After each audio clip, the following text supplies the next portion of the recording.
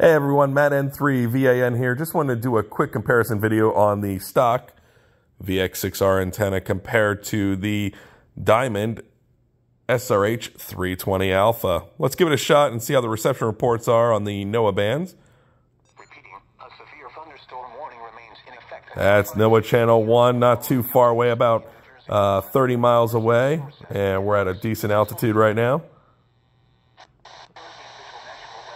Channel 2, we got a little bit. Not really anything on 3. 4, little bars. Channel 5, nothing. Channel 6, nothing.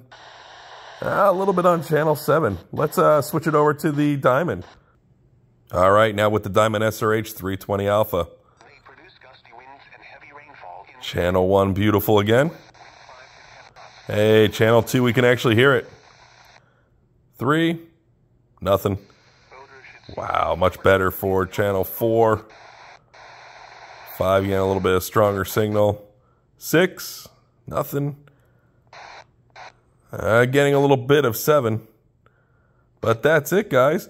So definitely upgrade your Yaesu VX-6R antenna. It's actually only about 6 inches longer than the stock antenna, but it is so worth it.